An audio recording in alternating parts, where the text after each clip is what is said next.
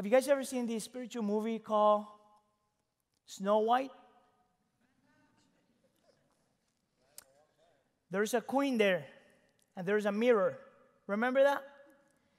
And the evil queen goes to the mirror and asks the same question all the time. Mirror, mirror on the wall, who is the of them all? And the mirror always answers the same way. Not you.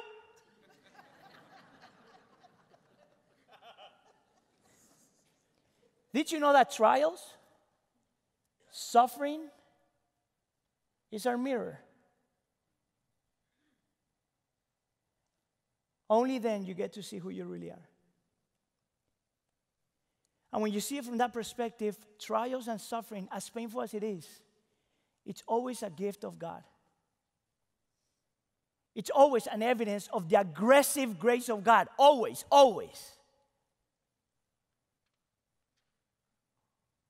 You just don't grow unless you see who you truly are.